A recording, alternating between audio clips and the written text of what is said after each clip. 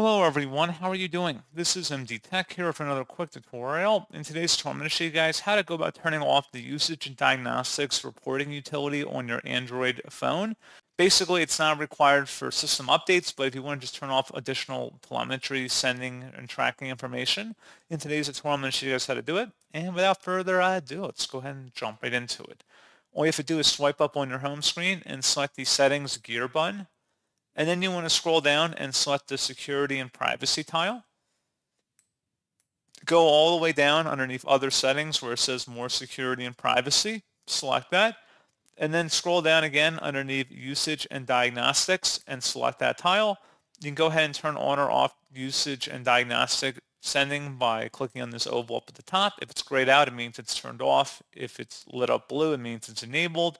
And you can read additional information about what Usage and Diagnostics tracks down here. But like I said earlier, that turning off this feature does not affect your device's ability to send the information needed for essential services such as system updates and security.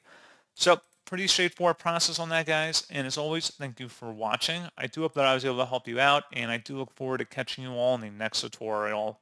Goodbye.